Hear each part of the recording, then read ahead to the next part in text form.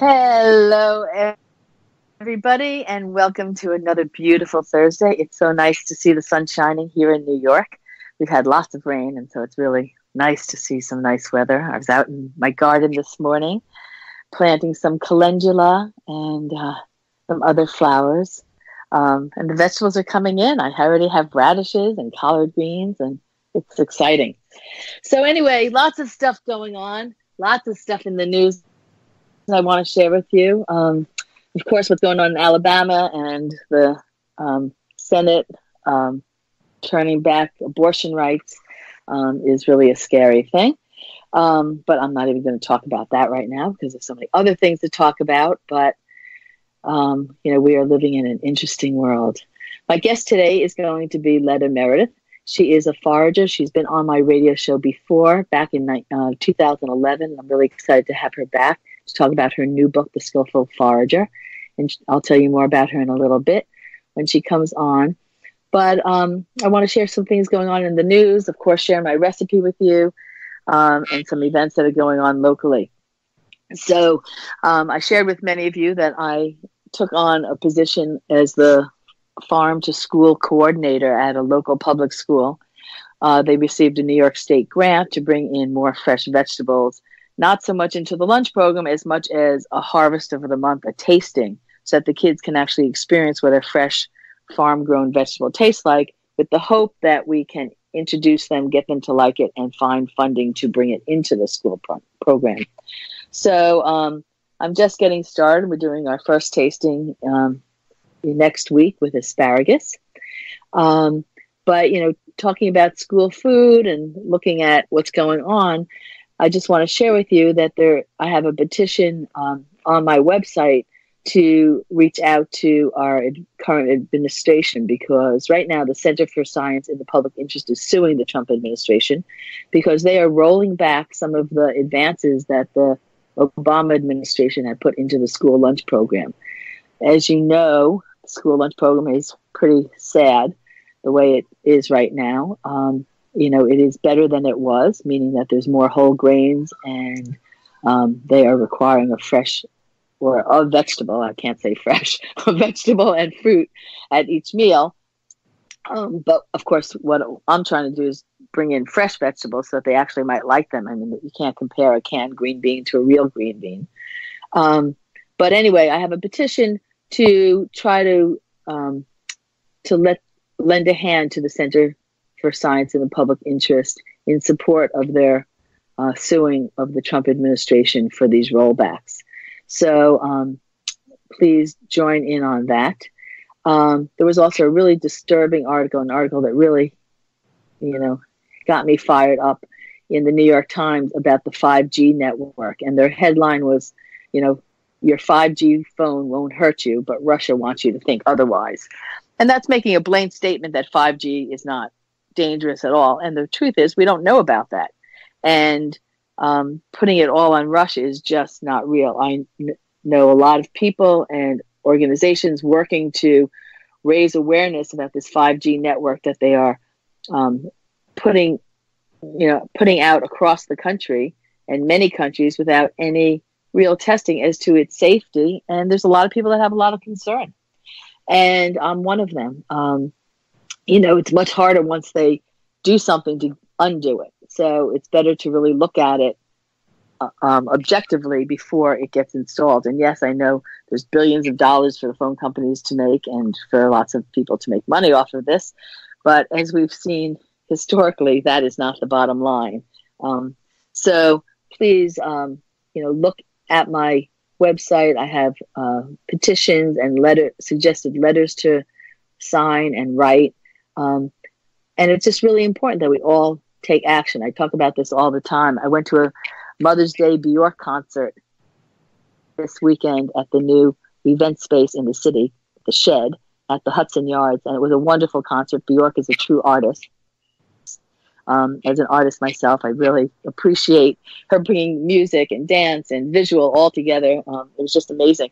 But one of the most impactful things is at the very end, she had the young Swedish student who's 16 years old now, who started an international movement of boycotting school on Fridays to raise awareness about climate change.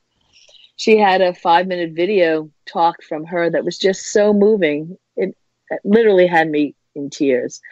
If we don't do something about our climate situation, if we don't really take action, there will be no future for our children and our grandchildren. And we all need to really take it on seriously and push our elected officials to do the same, because if we don't, we're not going to have a planet that we will be able to inhabit. The Earth will remain and it will come back, but we may not be on it. And as we all saw, the United Nations assessment report recently that talked about 1 million species at the risk of extinction, that's real. And the human impact is responsible for it. And so we need to do things to turn it around. Agriculture is one of the things that can do it, not only by improving our methods so that we are not adding to greenhouse gas emissions, but also so that we can help sequester some of the carbon back into the earth. And right now, with the tearing down of the Amazon and the rainforests, and all for meat production, for grazing, or for monoculture, it's just bad. And so there's so many issues that are really troubling right now. Take your pick, but do take a pick and pick something and get involved and do something. We just can't all, work and put our heads in the sand and pretend it's not happening, because it is happening. And so it's really up to all of us to take some action and do something about it. I want to share with you some things that are coming up that are really exciting and fun to do in the New York area. Tonight, guest spiritual holistic physician and spiritual teacher Gabriel Cousins will be out on Long Island at the Holistic Center for Soulful Living. That's on Long Island in Smithtown this evening from 7 to 9, if you're interested in that. This weekend, Slow Food East End, and Slow Food, for those that don't know, their tagline is good, fair, clean, good, and fair. And they are all about good food and the pleasures of food and making sure that everyone along the food chain is being taken care of. Anyway, Slow Food East End is having a potluck at the Shinnecock Reservation.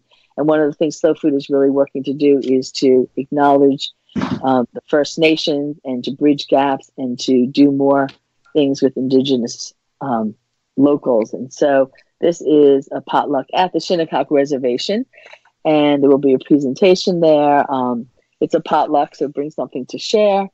And I hope to see you there. That's Sunday from 4 to 7 here on Long Island.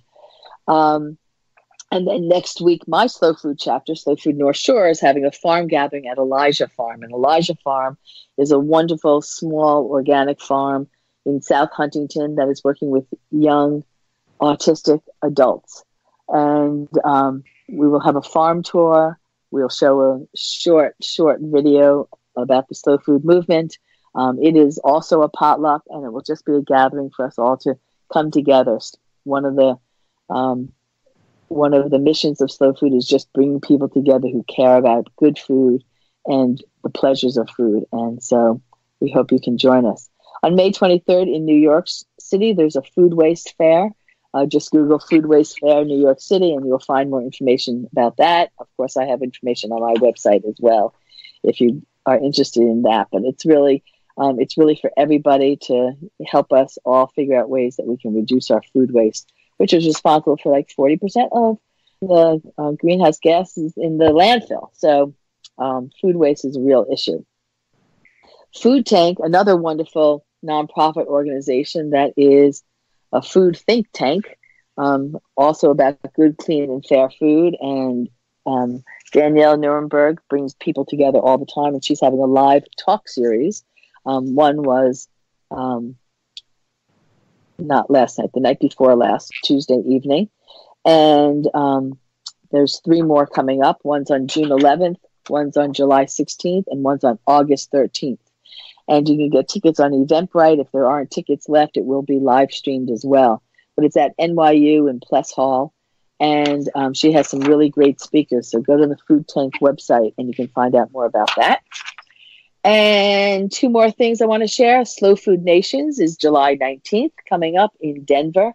And that's bringing all the slow food chapters. There's over 150 slow food chapters in the USA, plus some international chapters coming together in Denver for big outdoor food party, lots of conversations, lots of events going on. A lot of it is free. Some of it has tickets. So you can check out Slow Food Nations online as well. And on August 23rd, NOFA New York, the Northeast Organic Farming Association, the New York chapter is having their big gala up in Poughkeepsie. And I am now on the board of NOFA New York and would like to invite all of my listening friends to join us at this gala. You can find tickets online at nofanewyork.org. And if anyone has any silent auction or live auction items that they'd like to donate, we are looking for those at this current time. So please join us. Now, lastly, I want to share with you this week's recipe before I invite Leda on to join us. And, you know, putting dinner on the table is something that we all have to do every night. Hopefully we all are in the kitchen cooking. And, you know, I have lots of asparagus coming out of my garden. This is my first year, so I've been eating lots of asparagus. So this is a seitan and pepper dinner with some mushrooms, broccoli, and asparagus. And you know, most of the recipes that I'm sharing with you are nothing fancy, nothing that, you know, they're always a work in progress. I just kind of whip them together. And, you know, sometimes they're really great and sometimes they're good, but not really great. And this one is really great. I want to share it with you. So I used 2 cups of, I had some seitan that I had made from scratch, but you can, of course, buy some seitan. Field Roast has a good brand of, they call it a meatloaf. It's a seitan. You can cut that up. Or other West Foods has a brand as well. You can cut that up. But anyway, get 2 cups of seitan. If you don't like seitan, if you're gluten-free, of course, you can substitute tempeh or tofu for this. And cut it into cubes. 1 onion cut in half and then sliced into crescent moons. 1/2 head of organic broccoli cut into florets. 1/2 an organic red pepper and 1/2 a yellow pepper. I just love adding peppers. They just bring so much color to the dish. 1 bunch of asparagus. And I love cutting them on the angle, about 2 inches long. 1 8-ounce package of organic baby portobello mushrooms, sliced. 2 tablespoons of minced ginger. 2 tablespoons of chopped garlic. 1/2 cup of frozen peas. Olive oil. I used 1/4 cup of Marsala wine. 2 to 4 tablespoons of tamari, depending on your taste. 1/2 cup of water. 1/2 cup of good tasting nutritional yeast. 1/4 cup of chopped parsley. And 2 cups of cooked pasta or brown rice. And again, you know, I looked in my refrigerator. I had some leftover rice pasta, and that's what I put in. If I had brown rice, I would have put that in. It's really flexible. And a lot of these recipes, if you don't have a certain vegetable, if you don't have broccoli and you have cauliflower, great, throw that in. It's really interchangeable. So one of the things I love about cooking is it really is a creative process, and you're free to do as you like in the kitchen, as opposed to baking, which is much more scientific. And you really can make a flop with baking. But it's hard to really make a flop with a stir fry when you're using all good vegetables. So you're going to start by covering the bottom of the wok with a little bit of oil. I'm trying to use less and less oil. So once, you know, if you start with a little bit of oil and then it starts sticking, instead of adding more oil, I've been adding more water. Just a little, like a tablespoon at a time, and that deglazes the pan and keeps it from sticking. And you can really reduce the amount of oil you use in your stir fry. So I add 1 tablespoon of garlic and 1 tablespoon of ginger to the bottom of the wok. And just let that cook for a little bit with the seitan. And then, or with the onions. Then I added the peppers and continued cooking for a few more minutes until the peppers start to soften. Then I added the mushrooms and let those cook down for a few more minutes. Then I added the Marsala wine and another tablespoon each of garlic and ginger. And then I added the seitan. And I seared that for 5 minutes. So I pushed like the onions and the peppers to the side, and you let the seitan get down to the middle of the bottom of the wok so that could get a little seared on the edges. And I didn't mention that I cut the cubes into about 1-inch size, but you can cut them even smaller if you prefer. Then I added the water again to deglaze the pan because it started to stick. Then I added the broccoli and cooked that for a couple more minutes. Then I added the asparagus. Then I added the nutritional yeast. and I let the vegetables and the seitan all cook down for just a few minutes to allow all those flavors to come together. If you need to add a little bit more water, you can. Then I added the tamari towards the end. I started with 2 tablespoons, and I think I did go up to 4 tablespoons. And I tossed it with parsley, and I threw in the noodles at the last minute and just stirred it up until the noodles got soft. And that was it. It was delicious. It came together really fast, and I hope you all make it. And if you do, please send me an email and share with me how you liked it. I love hearing from everybody. And so now it's my pleasure to introduce Leda Meredith to all of you again. Leda has been foraging since she was a toddler. She likes to say it's her grandmother's fault. She's always felt a connection to nature through wild edibles and medicinal plants. And it's her mission to share that passion and connection with others, that they may enjoy the free, delicious, healthy food growing all around them in a way that benefits both them and the ecosystems they harvest from. Leda holds a certificate in Ethnobotany from the New York Botanical Garden, where she's also an instructor. She conducts foraging tours, food preservation demos, and teaches medicinal and edible plant workshops for numerous organizations, including the Brooklyn Botanic Garden, Slow Food New York City, and Just Food. She's a contributor to numerous publications, including Mother Earth News, and she's the author of 7 books, including her newest ones, The Skillful Forager and Pickling Everything. And if you want to connect with her, you can connect with her at ledameredith.com. Leda, are you with me? I am. Glad to be here. Thank you so much for joining me. I hear you're in Costa Rica right now. I am. I'm sitting sort of in the middle of the jungle. Lucky you. Wonderful. Wonderful. So I know you said it's your grandmother's fault, but maybe you could share with all of my listeners your story, how you got started foraging. Sure. Yeah, it is my grandmother and my great-grandmother who was still alive when I was little. It is sort of their fault. My great-grandmother especially, she was first generation over from Greece. And foraging is still very much a part of the culture there. If you go to even the most touristy restaurant in Athens, you'll find wild greens on the menu. So to her, it was very natural to take her granddaughter or great-granddaughter out in the spring and pick dandelion greens and wild mustard. And that was, I don't think she knew the word foraging. That was just food. Right. So I was probably about 3, something like that. Uh-huh. And where did they grow up here? Where were you living here? I grew up in San Francisco and moved to New York when I was 16. Uh-huh. So in San Francisco, was there a lot growing in the area? Or did you have to get out of the city? No, you don't. I love opening urban dwellers' eyes to just how much wonderful wild food and medicine is growing in the city, because there is a myth that you have to, go off somewhere far into the wilderness to find anything good. And that's completely not true. There's stuff growing right at your feet. And that was definitely true in San Francisco as well. Uh-huh. And what kind of things would you find in San Francisco growing wild? Well, a lot of the plants that you find, I'd say like more than half for sure of the wild edibles that you'll find, you can actually find all across the United States. And those are the invasive species, what some people like to call weeds. So dandelion and mustard and things like that grow across North America and Europe, basically Northern Hemisphere.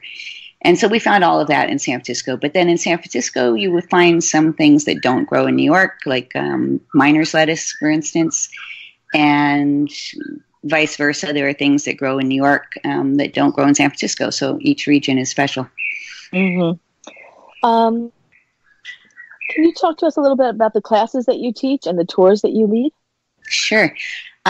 So I will take people out and teach them how to find and identify different wild edibles and medicinals. I do a lot of tours in the New York City area. And what we find really depends on the time of year. So if it's, at this time of year, if I'm doing a New York tour, we're looking for mulberries, we're looking for Juneberries. It's like the start of the fruit season. There'll also be a lot of greens. There'll be pokeweed and wild spinach. If I do a tour in September, it's a completely different palette. Then we're looking for black walnuts and acorns and a lot of great wild mushrooms like maitake that grow wild in New York.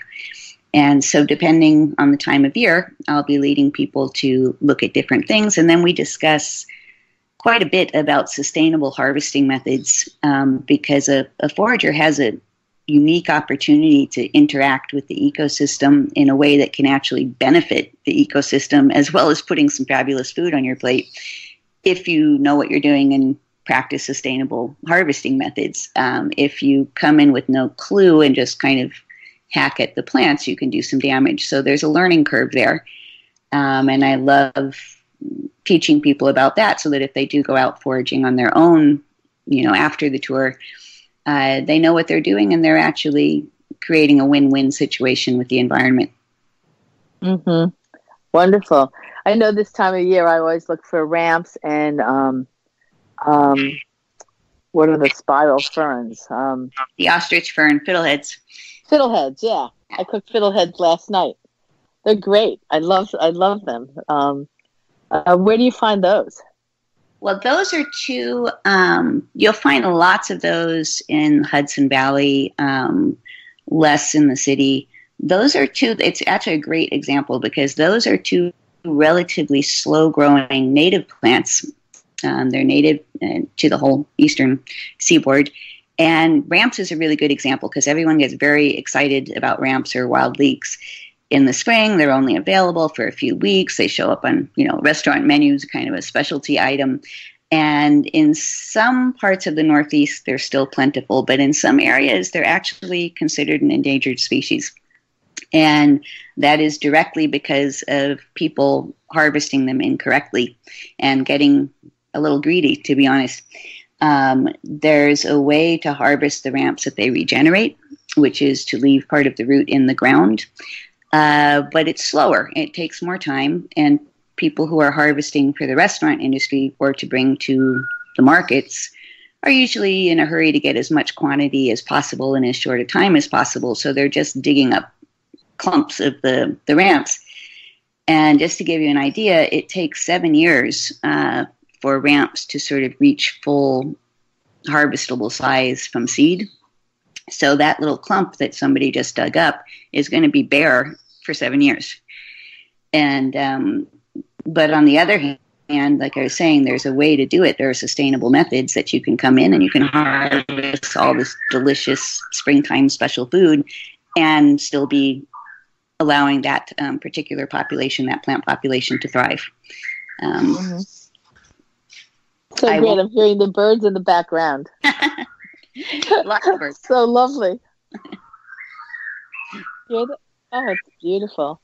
Beautiful. So what are some of the, what can you do with pokeweed? I have lots of that. What do people do with pokeweed? Yeah, pokeweed is interesting because it is a native North American species and it can also be invasive. And usually it's the non-native species that are more invasive, but poke is an exception. So pokeweed, we're talking about Phytolacca, is not edible raw, and that's not a culinary choice. That's a health issue. It can be toxic raw. You have to boil it, and you have to harvest it at the correct stage. And the correct stage is when it is basically unbranched and green and before it flowers. And at that stage, you boil it, and you end up with a very mild, wonderful vegetable with a texture that's a little bit like asparagus, actually. Doesn't taste like asparagus, has its own taste, but the texture is very similar.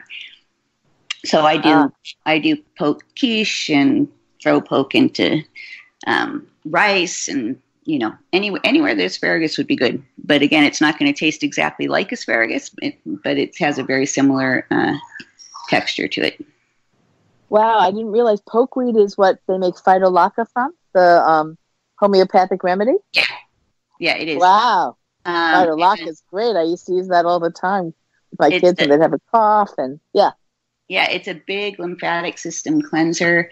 Homeopathic is right because it's used in tiny, tiny doses because it can be toxic in higher doses. Mm-hmm. Wow. So let's talk about your new book, The Skillful Forager. You've written 7 or 6 others. So how is this one different from some of the other foraging books that are out there? Well, I've got, 2 other foraging books. This is my 3rd foraging book. And then there are lots of other great books out there. Just comparing to my own and the ones I have in my library, one of my books that I wrote for foraging was specifically a field guide to the Northeast. It's regional and will help people who are outdoors identify what they're looking at and find out if they can use it as food. But it doesn't have recipes, and it's really just a field guide. And so then I wanted to do some recipes. So I did a book called The Forager's Feast. And again, there are also other wild food cookbooks out there that was all recipes. And this one, The Skillful Forager, I'm very excited about because there aren't that many books like it in the field. It's technique-based, and it's focusing on things like what I described with the ramps, sustainable harvesting method. How can you gather this particular kind of wild crop in a way that doesn't damage the ecosystem that you're gathering in is a big priority. And then also some universal recipes for ways to work with wild greens and ways to, with wild food, often the tastes are stronger, more intense than cultivated foods, which tend to be raised for bulk and blandness in a way. Think like iceberg lettuce. Right. And so with wild not foods, a real food. Yeah, exactly. So with wild foods, knowing how to prepare them in ways that don't try to hide those intense flavors, but acknowledge that you are playing with some intense flavors in the kitchen and how to make that delicious. Because I always say there's a difference between edible and good. And if people are going to make foraging part of their diet, it needs to taste good. So there's also stuff in the book about that. But it's very much a technique-based book. Uh-huh. Well, that's needed so badly. Because like I said, I know what pokeweed looks like when it's flowering. That's how I know what it is. I don't know if I would recognize it before it flowers. Yeah. How would you recognize it? Can you give us a... Well, a great tip is actually to do what you just described, to identify something in the flowering or fruiting stage when it's really easy to identify, and you can cross-check with the field guide and you won't be able to mix it up with anything else. And in the case of pokeweed, it's a perennial, so it's going to come up in the same spot from the same rootstock every year. So go ahead and identify it when it is in flower and it's easy to identify, and then come back to your spot, which this is the time of year. May is poke season, at least in New York. And pay attention to, like I said, it's funny that you're bringing up poke because I would say that's not a beginner's plant. Okay. Because of the fact that you can't eat it raw. You do have to boil it. That's a health issue thing, that you have to gather it at the right stage. But with that said, it's very learnable, but you don't it's not so much a question of is this plant edible or not. It's which part of the plant is edible at what stage and how do I have to prepare it. And poke is a good example because it has safety issues with all of those. Another thing that someone had shared with me a while ago, they said that if you find poison ivy early spring, that you can actually eat a little bit of it and build your immune system up against poison ivy. Are you familiar with that at all? I have heard of that, and I have no intention of trying it. Okay. Yeah, you know what? I've only had poison ivy a little bit once in my life. I mean, I don't think I'm that susceptible because when I was younger, I actually picked it for my mother because it was so pretty, and I didn't get it. So I've never gotten a bad rash. My mom is very sensitive to poison ivy, but that's also one where people can develop adult onset allergies with it. So just because you haven't reacted to it in the past doesn't mean you won't. Right. So still better to stay away. Right. So you're saying pokeweed's not a beginner foraging weed. Can you share with us what would be a good beginner one right now growing in the Eastern? So garlic mustard, Alliaria petiolata, garlic mustard is an invasive weed that is all over the place. It has heart-shaped leaves with scalloped edges. And at the stage it's at now where it's shooting up its flower stalks, but they haven't yet opened. The flower heads kind of look like little baby broccolis. And in fact, it is in the same plant family as broccoli. And if you like broccoli rabe, this is your friend. It's called garlic mustard for a reason. It's got that kind of spicy flavor to it. You can eat, as long as they're still tender, you can eat the stalks, the leaves, the flowers, everything. And you are doing a good deed harvesting that one. It's also very easy to confirm your ID. I mean, again, that's rule number 1 of foraging is to be 100% sure of your ID. But this is a really easy one to look up and just double check your ID characteristics, especially because it smells like garlic and mustard. So you might find something else that you think, oh, the leaf shape looks a little similar. Violets, for example, also have heart-shaped leaves with toothed margins, but violet leaves don't have any smell. And garlic mustard is unmistakably garlicky and mustardy and absolutely delicious. Great. And you can stir fry it and cook it up the same way you would broccoli rabe, correct? Absolutely. Wonderful. So in addition, you explained, about harvesting responsibly when it came to the ramp. So there's some other tips that you have in your book. I'm sure there are, since you have a whole book of other tips that you want to share with us about foraging responsibly. Yeah, it's, I'd say the first thing to learn, like you've just found a plant, you ID'd it, you're excited because you find out this thing that you just ID'd is edible. The first thing is to find out, is it an invasive species or is it a slower growing species? If it's an invasive species, like the garlic mustard that I was just talking about, then you can kind of have at, and you don't even have to worry about sustainability. If it's a slower growing native species, then you want to look and see, is the plant abundant where I found it? Is there a lot of it in this spot? And don't take all of it. Leave more than you take, always, is a good rule. And that's it. And if you weren't sure, is this invasive or is it not invasive? I don't really know. My book doesn't say. If it's my book, it'll say. But if the one that you happen to have doesn't, then the rule is always just leave more than you take. Mm-hmm. Do you have a good app that you recommend to people to take a picture of a plant and then it identifies it for you? Because I know that's sometimes so hard for people. There are some. They do not replace a good field guide, and they're only right some of the time, in my experience. So certainly if you're talking about something that people are going to eat or use as medicine, being right some of the time is not good enough. It needs to be absolute ID. And it's not that hard. This is the thing. People get scared away from the plant ID, but really a field guide is just a checklist. You go through and you go, I'll stick with the garlic mustard. Does it have heart-shaped leaves? Yay or nay?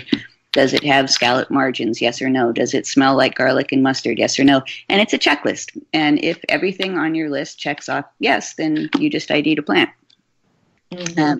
I like to tell people, if you can tell the difference between kale and chard at the store, then you know how to do plant ID. Right. Okay, well, that's pretty easy. Good. We're going to take a couple-minute break, and when we come back, I want to ask you to share one of your favorite recipes that you make from plants and flowers. So everyone listening, I'm talking with Leda Meredith, if you've just joined us, about her new book, The Skillful Forager, and you're listening to Bhavani at iEat Green. Be right back. We are PRN, Progressive Radio Network. Stay tuned.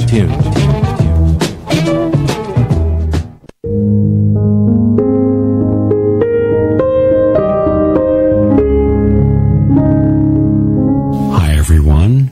I'm Gary Null, the founder of the Progressive Radio Network. Today we have more than 80 producers bringing forth the most progressive and most liberating information, the kind of information you do not regularly hear on any of the mainstream or alternative media. You can help us now. Up to this point, I have virtually supported the Progressive Radio Network, all of its expenses and payroll, myself. But we would like to expand our reach. We'd like to do far more. We'd like to be able to advertise on Facebook and let others know we exist. We are the #1 progressive radio network in the world. In fact, we have programs that are most listened to in all of progressive radio. But we could go a lot further. Our message could reach a lot more people, especially at a time when people are desperate for honest, objective insights on the important topical issues of our day. How can you help? It's simple. Go to prn.fm, go to our main page. In the upper right-hand corner, you'll see a little button, Support Now. And then whatever you can contribute on a monthly basis will make a big difference. It will help get the message out. It will help inform more people, will give them more choices. This is where you'll hear in the independent candidates and the people looking to challenge the corruption in government and industries. But we need to get our reach out further. So please, whatever you can afford on a monthly basis, and there's some suggestions there, and it'll be automatic. All right? Thank you very much for continuing to help us help you and the rest of the world on these important issues.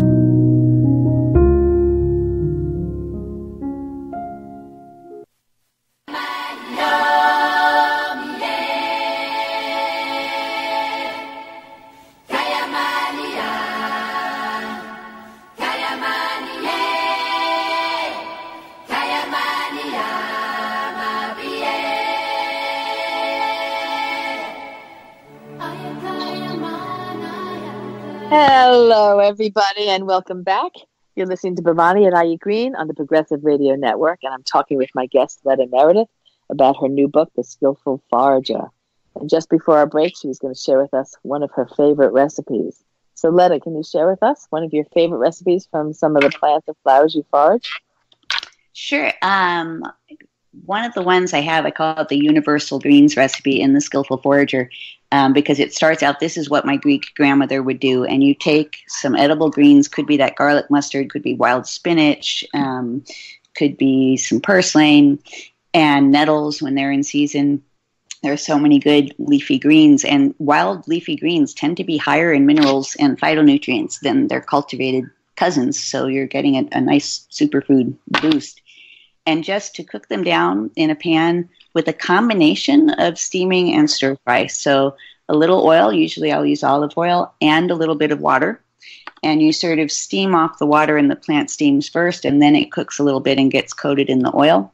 And I'll usually throw in some field garlic or wild onion if I have them. If not, some cultivated is fine. And then you've got already little salt and you're good to go. That's sort of basic greens preparation. But with that, you can also make other recipes. That's like step one. And one of my favorite things to do is wild colcannon, which is basically Irish mashed potatoes, usually with a lot of cabbage or kale chopped in and some onion. But if you take those wild greens that you already cooked up in the pan, and then you chop those up and add them to the mashed potatoes, and it's just a wonderful combination. And you were talking about getting kids to eat their fresh vegetables. I find kids will eat green colcannon. They love green mashed potatoes. So it's a good way. Does it make the potatoes green, or does it stay separate? Bright green. Really? So it doesn't really dye the potatoes, but if you put enough of the greens chopped, minced, and mash them into the potato, the whole thing is a nice, rich green and absolutely delicious. And you're getting your leafy green vegetable along with all the comfort food texture of the mashed potatoes. Mm-hmm. And you make the mashed potatoes the regular way. You can make them regular mashed potatoes with butter and sour cream, or you can make them vegan if you want, right? Exactly. Milk, yeah. Or however you do it. Cool. Sounds delicious. Maybe I'll try it with them. And what about edible bark? I know there's like white pine and there's, other bark that people... There are actually a lot of edible barks, and I included those in the book because I was frustrated at how little information there was in the books that I had. For the most part, there are a few sources out there, but there are a lot of foraging books that will just say, and also has edible inner bark, but that's all they tell you. They don't tell you how to prepare it or how to gather it, and there's a danger when you're collecting bark. You can actually kill the tree if you harvest the bark incorrectly. So there's definitely a sustainable harvesting learning curve, and there are a few ways to do it that do not harm the trees. And it's not the rough outer bark that we're talking about that's kind of the protective skin of the tree. It's the layer under that, in between that outer bark and the wood. And that cambium layer underneath is actually quite moist and quite sweet. That's the layer where water is coming up from the roots of the tree, and sugars produced by photosynthesis are coming down from the leaves of the tree. So you've got like sugars and water traveling through that thin layer. So it's not at all like a rough, what most people think of when they think bark is, it's going to be kind of sawdusty. And it's not at all. And so when harvested correctly, so that it's not harming the tree, you end up with a food that you can dry and grind into a kind of flour that I use in pancakes or muffins or breads. You mentioned pine, and with some pines, there's a really fun trick where you can take that thin layer of the inner bark and actually fry it up in a little oil or butter, and it, I kid you not, really does taste remarkably like bacon. And I had some vegan friends accuse me of trying to feed them bacon, and I assured them, no, this is pine bark. Really? Yeah.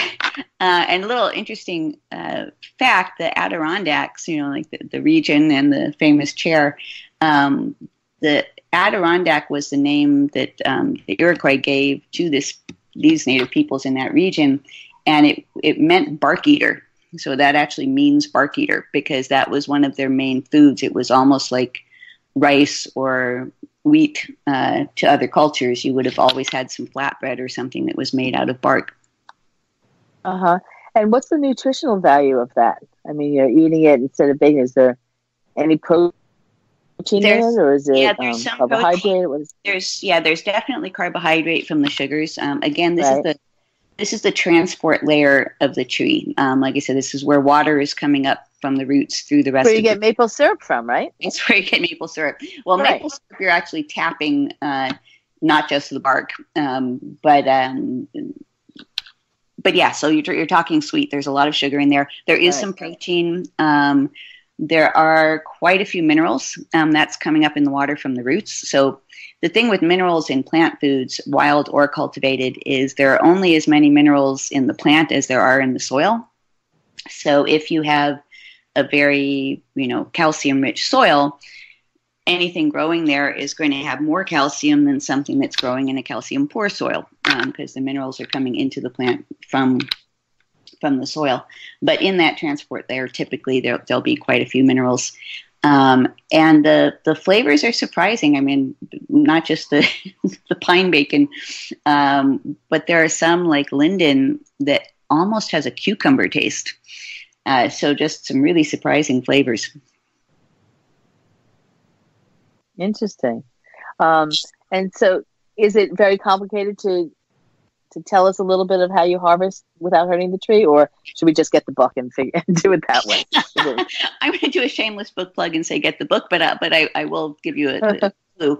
The thing that you do not want to do is what's called girding the tree, where you cut a layer of bark all the way around the trunk of the tree. That will definitely kill the tree, because what happens is that the water and nutrients are coming up from the roots. They hit your cut and they can't get to the rest of the tree. And the carbohydrates produced by photosynthesis are coming down from the leaves and trying to get to the roots, and they hit your cut and they can't get to the roots. That's how you can go wrong with that. So the harvesting technique has to avoid making a complete circle around the trunk of the tree. You never gird the tree when you're gathering. Yeah. Got it. Thanks. So in your book, you also highlight the magnolia tree. Mm. Can you talk about why people love that tree so much? Yeah, I mean, besides the pure eye candy, because it's so gorgeous in the early spring. It is gorgeous. And I have one of those too. I have a linden tree. I have a magnolia tree. I'm very excited. Very excited. Your linden, I hope you'll get out there when is it flowering yet? It should be about time. Not quite. Okay, yeah, soon. And those wonderful aromatic flowers not only make a beautiful tea, but you can play with using them, putting them in honey and infusing the honey with them, and then using the honey. You can make like cordials and digestive liquors by soaking them in alcohol of your choice. Anyway, I hope you'll play with your linden tea. Great. Yeah, the bees love those flowers. Yeah. But the magnolia, both the flower buds and the petals are edible. And my favorite part, I've seen recipes around for like pickled magnolia petals, and that's kind of fun. But I love the unopened, those fuzzy flower buds that the magnolia gets, those pointy fuzzy flower buds, have a magnificent smell and taste. It's like a spice. It's like if you took clove and nutmeg and something floral and kind of combined it all. So I will take those and either just crush them a little bit or grate them, fresh or dried. And again, I'm using them as a spice to infuse other things. So you can make a beautiful custard, for example, by infusing milk or nut milk with those magnolia buds and then proceeding with your custard recipe of choice. And you get that floral, nutmeggy, aromatic ingredient that's really not like anything you can buy in the store. Something to know is that you can start harvesting those really in a couple of months. So, by a couple of months after the big flower show in the spring, the trees are already producing the flower buds for next year's flowers. Now, of course, don't go crazy, because every flower bud that you pick off your magnolia tree to use as a spice is one less flower that you're going to have next spring. That's what I was going to ask you. Yeah. So don't go too crazy with it. But again, it's not something, you use it as a spice, not as a vegetable. So it's not something you're going to use a lot of. But they are absolutely wonderful to work with. And they keep really well. You can dry them and they'll last you until next spring. Now, I know foraging is so much more popular now than it had been, and especially urban foraging. And I know you do a lot of that here in the New York City area. Are you worried about pollution and, any legal issues with gathering plants? But I'm more concerned, I guess, pollution. I mean, NPR this morning was talking about lead, in McCarran Park, and the lead levels and all of that stuff. When you're gathering wild plants from an urban area, doesn't that pick up some of the metals, et cetera? It can. Pollution is definitely something to be aware of. And in the case of heavy metals, it's never a good idea to gather right on a heavily trafficked road. But what I have found by doing soil samples, especially in New York City, is that it's so spot specific. So, one person's backyard tests completely clean and the other one has super high levels of mercury. So it's worth it if it's a new to you foraging spot that you found. It's free to send in a soil sample and comes back quick, and you can send it to BBT or you can send it to Cornell Lab. And they will tell you if the what's going on with the soil. Where is it free? I thought it adds up. It's like $20 a sample, isn't it? If you contact your county extension, they will send you a whole little kit. Yeah. Oh, good. And it's free if you go with their kit. If you go with their kit, yeah. Okay, good. Good to know. If you do it to the Botanical Garden or at the university, then you have to pay. But if you go through county extension, they are supposed to do it for you. And what do you credit all the popularity for foraging is? I think it's because it's such a crossroads of interest. So on my foraging tours, especially my urban foraging tours, I get people coming for so many different reasons that all converge in the topic of foraging. So some people come because they're like into the survival, would I be able to survive if Armageddon happens kind of lost in the woods scenario. And then I have restaurant chefs who come because we're talking about wonderful gourmet ingredients like those magnolia buds that you're not going to be able to buy at any store. And they want fun things to play with in the kitchen. And then you have people who come because they want to save money. And we are talking about free food. And people who want to get back in touch with what is local and seasonal, and nothing is more local and seasonal than the plant that's growing wild at your feet. Right. So all of those factors converge, and I think also there's, for people who are aware of it, an urgency a little bit, because this is cultural knowledge that we have come very close to losing. So, for example, my grandmother knew which plants to tell me to pick. Most of my friends would have no idea. In World War II, when there was rationing in England, even in London, people were going out to the hedgerows and picking the blackberries and picking calendula to use medicinally. And they may not have wanted to. It was a horrible circumstance. But the fact that they knew which plants to pick, and one generation later, already people didn't have that knowledge anymore. Mm-hmm. So I think there's also a sense of let's not lose that knowledge. Let's pass it on. Yeah, absolutely. That's one of the things I love about slow food. I was talking about them at the beginning of the show. The slow food movement is really trying to bridge gaps with indigenous tribes and First Nations and people, native cultures that have this special knowledge that we don't want to lose. I mean, and it's getting lost even within their own communities. So, there's, Native American chefs that are coming up now, really trying to bring back some of the foods that we don't even know of. Yeah, it's wonderful. Yeah, it is. It is. So, do you have any classes coming up in the New York area or anywhere else, I guess, in the country that people might want to? Yeah, I will have classes coming up both in New York and on the West Coast later on in the summer, and then continuing on into the fall. And those will all be up on the calendar on my website. And I'll be updating that by the end of this month, actually. So check in this month and you'll be able to see if I'm going to be in your neck of the woods. Okay. You want to share with everybody your website info again? Sure. It's ledameredith.com. So LedaMeredith.com. And people can also find a lot of recipes from my books that are up, for free if they want to take them off the website. Uh-huh. And we only have a couple minutes left, but maybe we could just talk really briefly about the pickling book that you just came out with. First off, I want to know, I've been trying to write a book for 10 years and I haven't managed one yet. How did you come out with two books at the same time? They caught up. Yeah, it was a little insane and I don't actually recommend it as a writing process. But what happened was I had already started working on Skillful Forager, and then I got approached about doing the pickling book, and originally they wouldn't have come out at the same time, but we held on to Skillful Forager for basically foraging season for spring, because releasing it in the middle of winter didn't make too much sense. So the books caught up with each other.